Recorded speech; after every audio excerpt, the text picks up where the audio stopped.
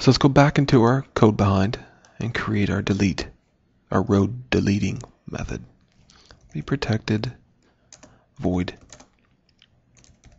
company, Gridview, row deleting, object sender, Gridview, delete, event args E.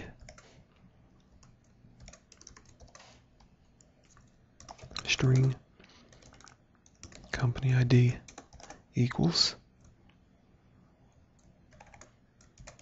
label company Gridview dot rows open bracket E dot row index dot cells 0 dot find control edit company ID label dot text. Oops.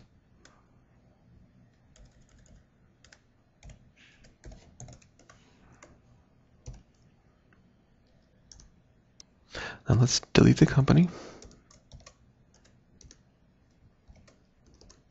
Then try catch.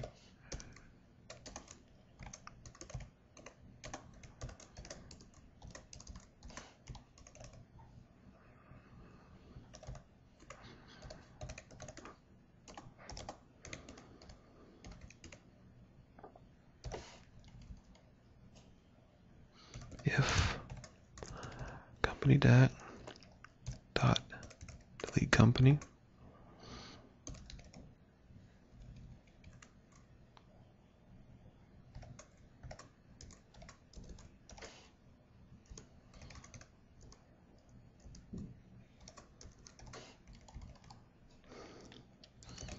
status label dot text equals company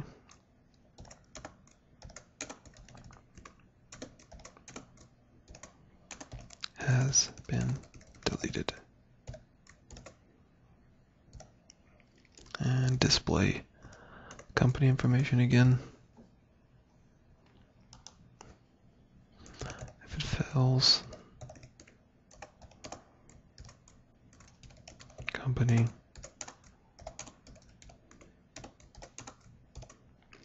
could not be deleted. In the ASP.x file, let's add on row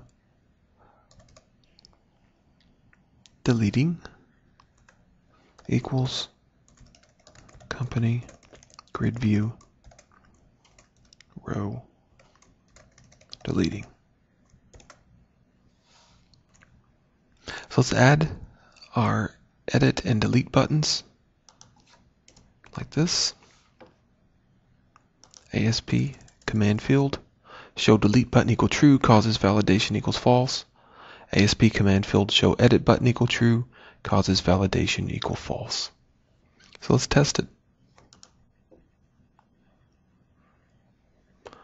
Let's edit. Let's call this, he wants to be 1, 2, 3. And he wants to change that to 1500. Let's update. There we go. 1, 2, 3. Update. Let's delete it.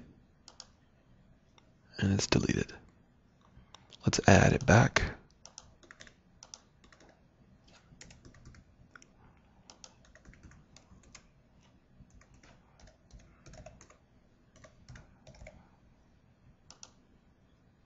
There it is. So let's add filtering to our page. We're going to create a table.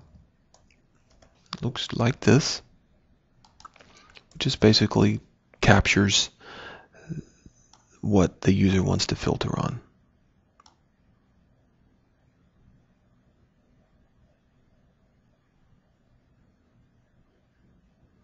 In our company data access component, let's go our get company information function, and it's going to now change to accept a parameter called filter. We're going to change the select statement where company name, like company name. And we're going to add this parameter, command dot parameters dot add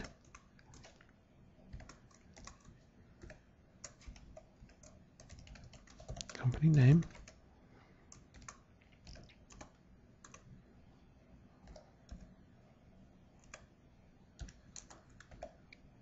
Oops.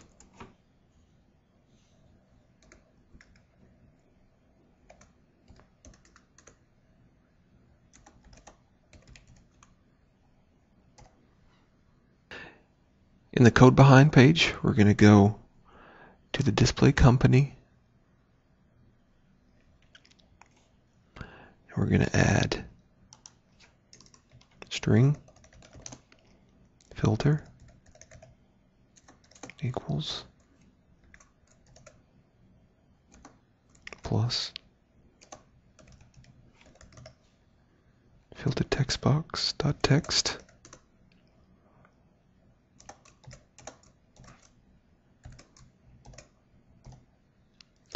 So if filter string dot empty,